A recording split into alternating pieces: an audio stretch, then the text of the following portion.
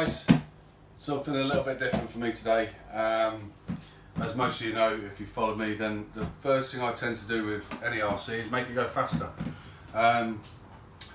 which I've done a lot of, and I decided it was time to maybe slow it down a bit and go out on some nice long walks. And I've picked myself up a TRX-4 Landrover. Spent a lot of time looking at these online, and I decided for a really nice long walk is exactly what I want to do.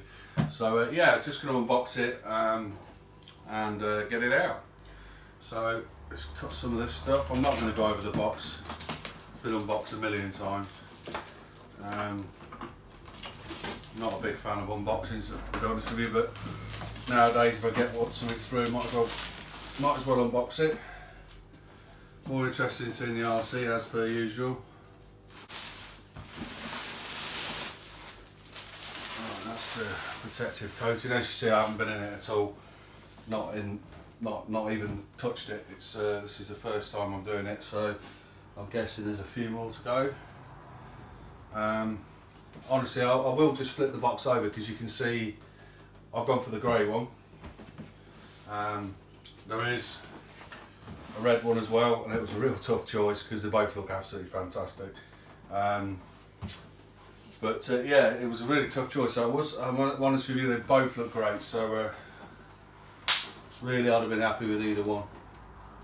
Now I'm pretty sure, I don't know which end I'm going to get here if I open this up. I've got the controller in. Okay. So this is my first Traxxas car vehicle full stop. So I've never seen one of these TQIs before. I've seen them all over the internet, but I've never seen one before. This has got a lot of channels on it for this truck because it's got a lot of servos. So hopefully I won't need to change it. And with a bit of luck, I've got this. Get that out of the way. Right. Hopefully it will roll out.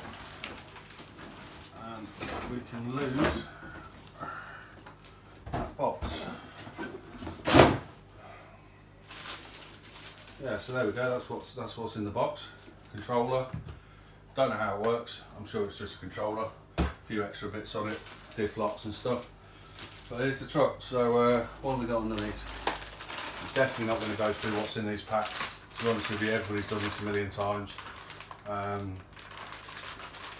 So I won't bother going through that. Really just want to see the car and have a look at it, or the truck should I say.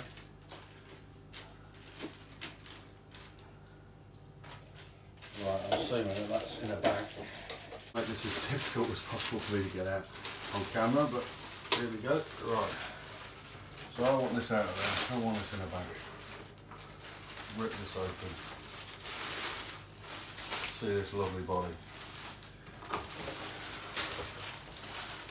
This truck's about a lot of things, but the body's really one of them. It's absolutely fantastic. I'm going to put the two next to each other to give a bit of space. So for now, I'll keep the truck out of the way. We'll just have a look at the body. It really is an absolute work of art, that body. It's beautiful, absolutely amazing. It was so hard to choose between the two, but yeah, that's the body up close. It really is a nice finish. I'm not a Traxxas guy, but to be honest with you, this truck totally wowed me on it. It wooed me, should I say, not wowed me. But yeah, so beautiful, really nice. Only one thing I would have changed, and that's perhaps have some clear windows, but I can live with that. So as far as the actual truck goes, get this front and centre, put this down here. Yeah, it's, I've looked at these a lot online. I know exactly what they do, and I can't wait to get it out. It's as simple as that, really. Not going to mess about with it too much to start off with. Just want to go out on some long trails, make some nice long videos, sort of long afternoons out with it, really. And after spending so much time making things go fast, it's actually going to be a nice little change to go slowly with this one for a bit, and then eventually I'll give in and make it go quick. But yeah, it's beautiful. It's really nicely put together. I'm not going to go over all the features. It's just a quick unboxing. So you've got the portal axles and all that malarkey going on underneath.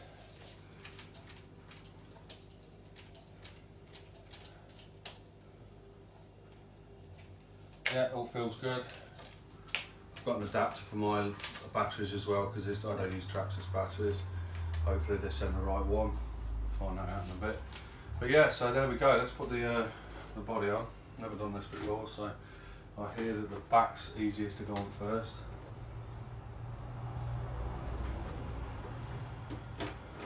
Oh, I think it fell on the front. Oh, that wasn't too difficult.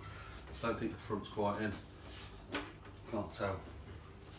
I'm going to leave that on for a minute, it's not going to make any difference. So there we go. Looking forward to getting it out, doing some nice, slow, nice videos, get through some water, get through some rivers. Yeah, and I'm really pleased with that. It's a really cool looking truck.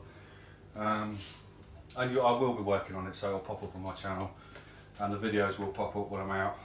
But yeah, it'll be the first truck, well, the first RC I've run in a while that I'm going to run standard for a while. Just go out and have some fun with it. There we go from the other side. Lots of suspension travel. Obviously I wouldn't normally see that much travel on anything I build, because I build them for speed, but yeah, you want all that on one of these. Yeah, the details on the back are really good as well. You've got the can and stuff. I'm not into this this scale thing yet, so I can see where people are coming from with all these scale details. You know, you've got the hitches and the hooks and spare tyre and all that stuff, and it all looks absolutely fantastic. I could just see it being a minefield for getting into it with all the little bits you can do to it. But like I said, for now, it's going to get a lipo in it. I'm going to go on a really nice long walk, see if I can get some good footage of it doing what it does best. Climbing hills, climbing over stuff.